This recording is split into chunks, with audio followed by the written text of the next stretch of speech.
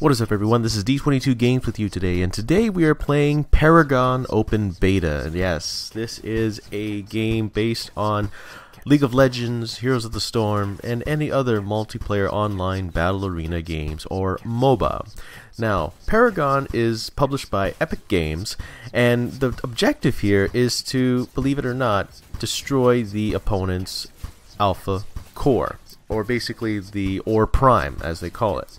So the objective here, it's pretty simple. I mean, what you do is you pick your character, you assign your slots for your abilities, and then what you do is you wait for the minions to spawn, and then you destroy the turrets, and then you destroy the inhibitor, and then you destroy the ore prime.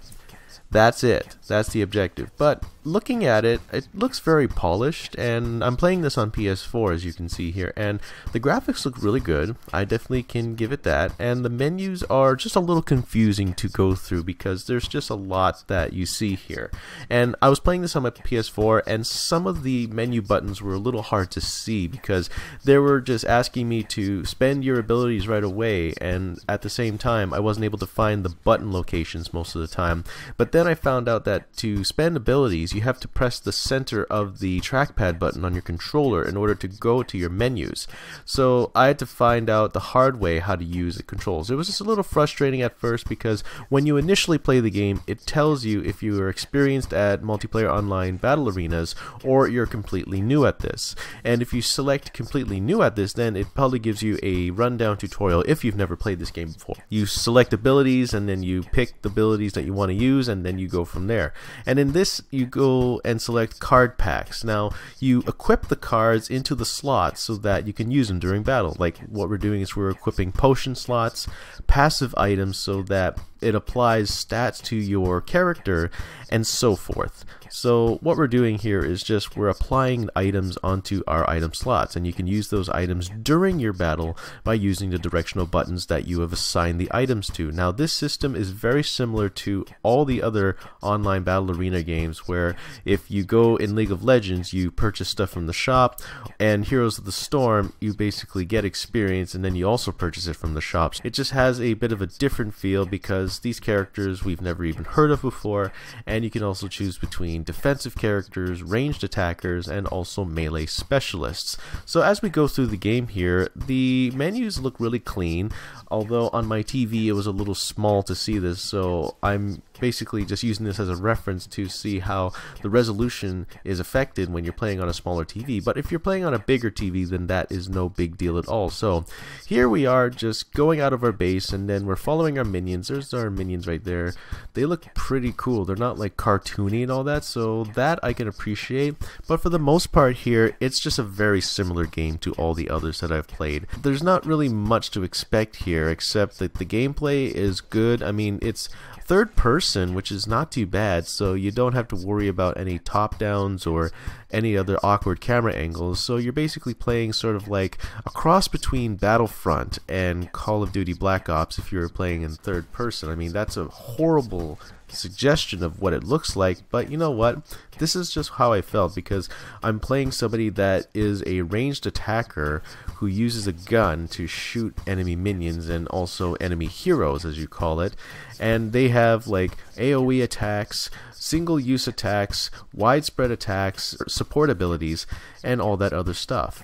So, and you also have to go behind your turrets in order to make sure that you don't get hurt. So if you cross that line, the turret will come after you, and you get to destroy enemy heroes along the way. So if you go behind that line, like you see there, the beacon points out to the presence of enemies and then it shoots at them. It's the same thing for minions as well. So this is basically push and pull strategy that you need to use here. You gotta have good strategy and use your abilities properly. And as you can see, your mana and health bars are located at the center, and your abilities are located on the left. And then on the other part of the left abilities, it tells you how many points you have to spend. I definitely believe that this game is really something to behold if you're a fan of the genre and you want something that's completely different.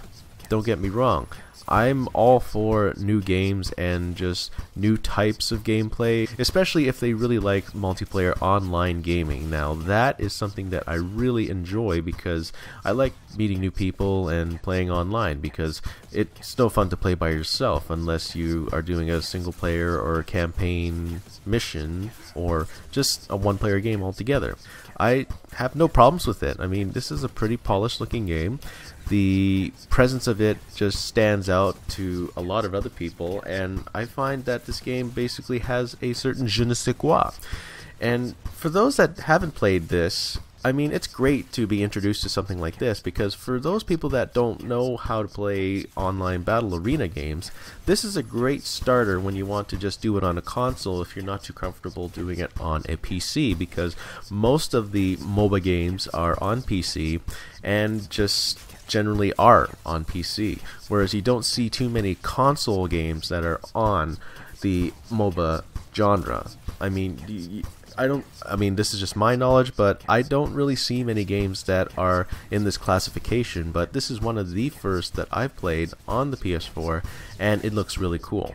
And for it to be free for a few days just to try it out and see what it's like, I mean, it's great. I mean, I definitely would play it more if it was free. I definitely would play it because it's just one of those games where you can put it down or you can go full bore on it. It just depends on how you see it. But all in all, I mean, this game is really good, and I feel that there could be more to this game, but it's generally how you see it. I mean, I'm not too picky about video games.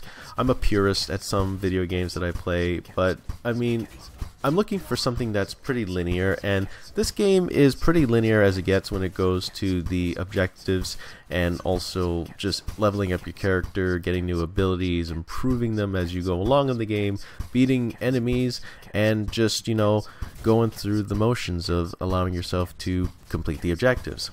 So yeah, I definitely think that this game has a lot going for it, and the way that it's presented and released definitely has a way of bringing in new players to the genre, and I feel that a lot of people can really get into the genre for these kinds of games. So everybody, thank you so much for watching this. I hope you get to try this game out, because this game is quite fun. And it just has a familiar feel if you are very familiar with these sorts of games. But if you're not familiar with these games, this is definitely a great game to be introduced to, so that you know how to play games that are like this. Objective-based, fun, character building, and just plain old fun when you make friends on there. So guys, thank you so much for watching. Have a great day, and game on. See you later.